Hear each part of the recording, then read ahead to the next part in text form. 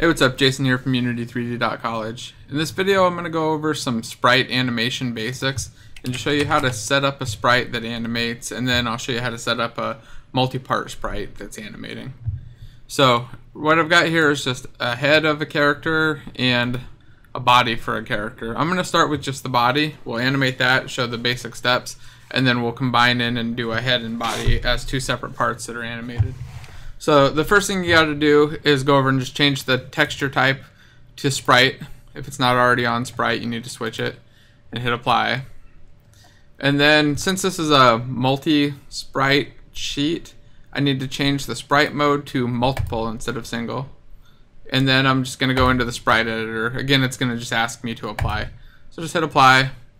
And then up here is the option to slice the sprite. If you just choose this and hit slice with automatic set, it will most likely just automatically slice your sprite. I haven't run into a case yet where it wasn't able to slice them correctly, but there is a manual version that you can do grid cell count and grid cell size if you really need to customize it. And you can kind of see in here, if you're not familiar with this, there's little white lines right around the edge. It may be kind of hard to visualize. I wish they were a slightly different color because they don't show up really great on the transparent background. But it's sliced now, and if I hit apply and close out the sprite editor, you'll see the body is now expandable, and we have a bunch of different sprites here. So I can go through all the different sprites.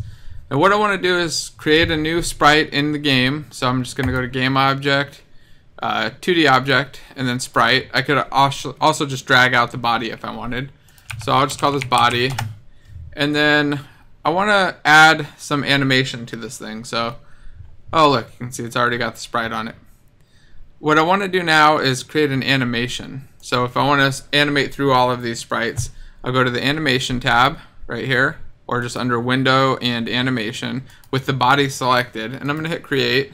I'm just going to name this body. This is just going to be the animation for the body parts.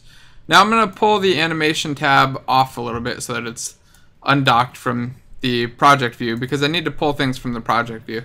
So I want to get all of these sprites into this animation so that it'll animate across them. I could drag them out like this, one at a time, go piece 1, part 2, part 3, and you can see I can kind of play and start seeing an animation there. But an easier way to do it is just select them all, drop them right in, right at the beginning, and you can see every sprite got put in there. I can also expand this out with this little bar here. It's a newer feature. If you're using an older version of Unity, you may not have this yet. I think it came in 2017, maybe 5.6. And you just drag this and you can slide it out and make it longer if you want. So you can add in extra transitions or extra frames, customize it a little bit. I don't need that for this though, so I'm just going to slide it back down. And I'll just hit play and you can watch and see the legs running. Alright, so that's kind of cool, but like I said, I also wanted to show how to do multiple sprite animations so we can have the head and the body as separate parts. And then we can do other kinds of cool things with them if they're separated, right? So let me first go to the head and change it to sprite. And I'm going to switch this over to multiple. And if I just go and hit sprite editor right here, it's going to automatically again ask me to apply. So I can kind of skip that step of hitting apply. Go to slice, hit slice again to auto slice them. And we'll apply that change. And let's go back down here and look, we've got the head with all of the pieces. And here you can see it just kind of bobs up and down, right? So it's a nice little bobbing head animation. I'm going to drop it out here, show you what it looks like, and then we'll combine it into a single animation. So here's the head. And it's worth noting that the head right now is behind the body. I want to move that forward. To do that, I'll just make the order in layer 1. So whatever the order is, they're drawn, the higher numbers are on the front, lower numbers are on the back. The default was 0, so body's at 0, head's at 1, so the head will render on top of the body. Now, if I create an animation for the head, I can make it bob up and down, like I said. But what I really want to do is just combine them, make a single animation that does the head and the legs. So to do that, first thing I'm going to do is just delete this body animation. I don't want it anymore. Delete that animator controller. And I'm going to create an empty game object. And this is going to be my robot. I'll take the head and the body and make them children of the robot. Actually, I'm going to name this robot sprite because this is actually just the visualization part.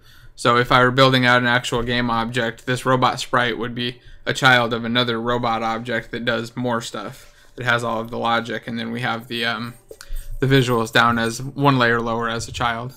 So with the robot sprite selected, I'll go into the animation window again, and now there's no animation for it, so I'm just going to hit create. I'll name it robot full sprite. It's the body and the head. And now I'm going to add a property. So if I hit add property, I'll go to the body first, expand out sprite renderer, scroll to the bottom, and then here this stupid little scroll bar has to go to the right for you to see the plus. If you don't scroll over, you may not know that you can click on it and actually add it. So you got to scroll over and hit the plus. And now we've got an animation that has the body sprite in there. So let's fill that in. So I'll expand out the body again, select all of the pieces, and just drop them right here. Alright, we're halfway done. If I play, you see, now it's playing that part. Let's delete out this extra keyframe at the end, though. We don't need that. That's what was causing that long delay there. So I hit play again. You can see there go the legs and the arms. He's kind of wobbling around, but the head's not animating yet. To do that, I'm just going to add another property. Add property, expand out the head, expand out the sprite renderer, go down to the sprite, and again scroll to the right so you can see the plus. Hit plus, and then let's find the sprites for the head. So I'll expand out the head down here in the project view. Select head 0 through 13. Drop them right on here. Let's expand that out. Oh, no, that was good. We just have an extra frame here. I think this head animation is maybe 1 frame longer. Let's just delete that. Or sorry, 1 frame shorter. Let's hit play now and see what it looks like. There we go. So now we've animated 2 sprites with 1 animation on a single character.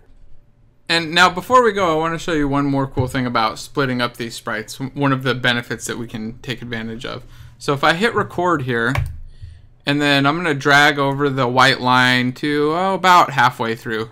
And then I'm just going to move the Y value of the head. So I have the head selected, and I'm just going to raise this up a little. Just click, drag to the right, raise it up. And then let's hit play and see what happens. You can see now the head is popping up and down. In fact, let me copy this frame right here and paste it at the end. And then let's play again. And you see now the head just kind of bobs up and down too. It's not the best animation for this guy, but you can imagine we could do some really cool different effects. One of the things I was looking at doing with this guy, you know, having these things split out, is just rotating the head, maybe doing an animation where he rotates and looks his head upward and looks down to see different things. It's just a lot of extra little functionality you can get where you don't have to go in and keep building different sprites. You just modify and move some of the parts around. So I'd say try it out. Play with the sprite animation for sure. It's pretty easy to set up. There are a lot of free sprite sheets you can find online. Just Google sprite sheet. You can find just about any character that you're interested in. Some version of it is out there probably. Try it. Let me know how it works. If you have any questions, feel free to drop a comment or hit me up on the site at unity3d.college. And don't forget to just like and hit subscribe. Thanks.